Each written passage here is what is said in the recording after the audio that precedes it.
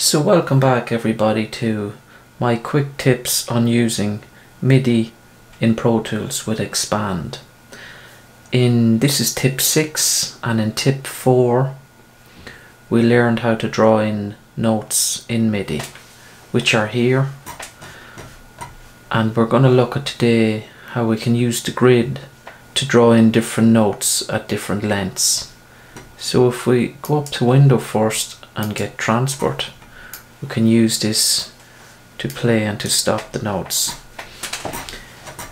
So these are the 4 notes that I drew in the last 2 videos. So if we double click each of them, we can get rid of them.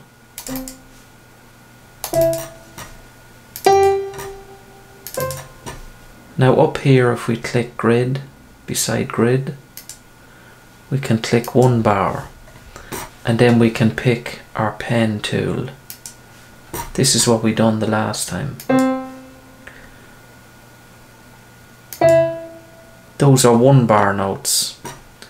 Now if we change the grid from 1 bar to the half note underneath, we can draw in 2 notes in the 1 bar. Or if we change it to quarter notes, we can draw in 4 notes in the 1 bar.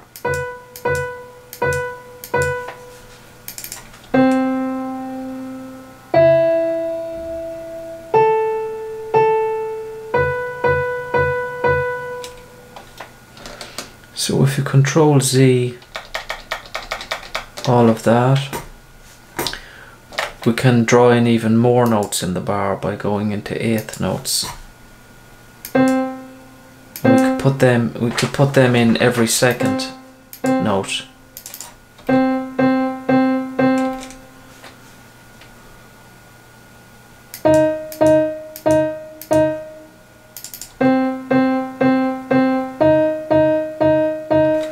And then we could go into 16th notes.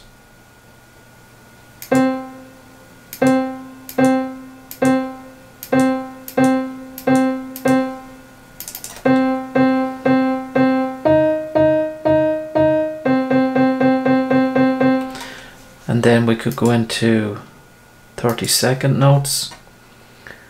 You see a lot of this in trap music, in the hi-hat, for instance.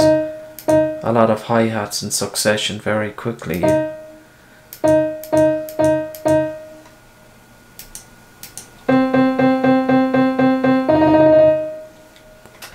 So that's just a different way you can draw in different notes, and you can change the velocity of each note, which we spoke about in the previous video. So it doesn't sound as robotic. When you click on each note, you can slightly change the velocity, so it sounds more human.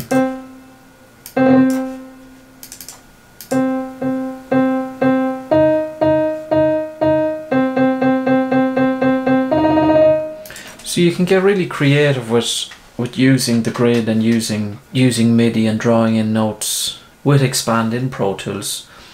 And this is just a demonstration of doing that. It's not very musical, but it gives you an idea of what you can do. And you can even go into 64 as well, which is even more notes.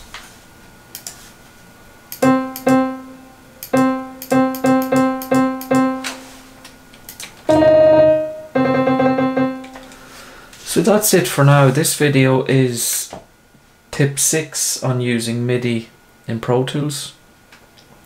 If you want to check out the previous videos I have, it's all for beginners who are just starting out. Hopefully you learned something from it. I also will be releasing another video this Friday on creating a tune or a beat in Pro Tools with Expand, all using stock plugins and all created with MIDI. So if you want to check that out, I also have 3 previous videos that I've also done with Expand in Pro Tools, three different tracks that you can check out if you're interested in. So that's it for now, folks. I hope you enjoyed this quick tip on using MIDI with Expand in Pro Tools, and I hope to see you in the next video. Thanks for watching.